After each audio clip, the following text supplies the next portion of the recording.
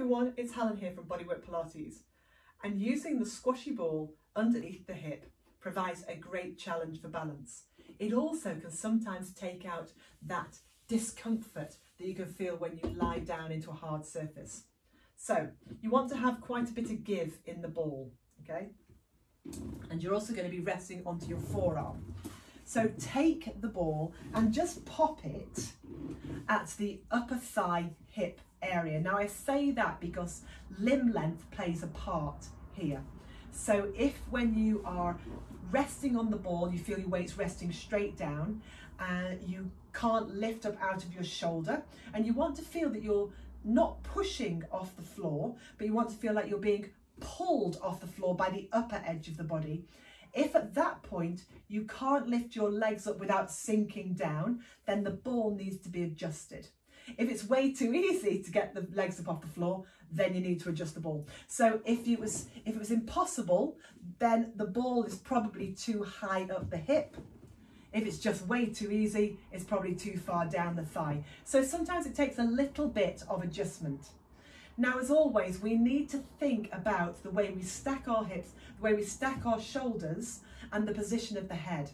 I'm not suggesting that your head is necessarily going to be in exactly the same position with the spine as it would be in standing, because otherwise you'd be a little bit like that.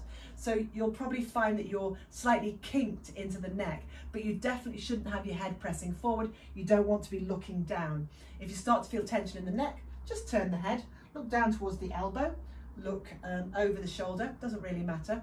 And if possible, once you've got your position, I want you to think about, again, lifting as if somebody had hold this top hand. So we're not pushing off the floor, we're being pulled off the floor. And then can you let your legs lift as well? And can you maintain that balance so you've got your hip above your hip and your shoulder above your shoulder? You should feel this working into your waist.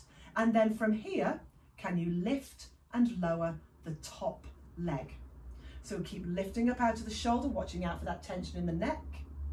Finding the balance of hip above hip.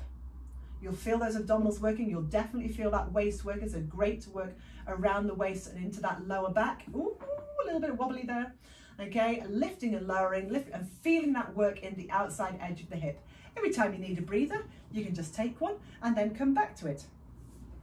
You will, of course, notice that one side is much more manageable than the other, because we always know it's very different one side compared to the other. So the placement of the ball might be different. The tension around the neck might be different. The ease or difficulty of being able to lift away might be different. So do whatever you need to do. Don't assume it's going to be exactly the same on one side compared to the other. And then lifting those legs if you can. Really feel it working into the waist, and then again lifting and lowering, trying to hold your best balance. Easier said than done on this side. Okay, so using the ball just underneath the outer hip thigh area, making those little adjustments that you need to make adds a real challenge, because of course the ball wants to move in any direction it wants to go. So a little bit more challenging for your side lying work that will work into the outer hip thigh, and of course putting particular effort into the waist. A little bit of shoulder girdle work. See how you get on with that and let me know. All right, I'll speak to you soon.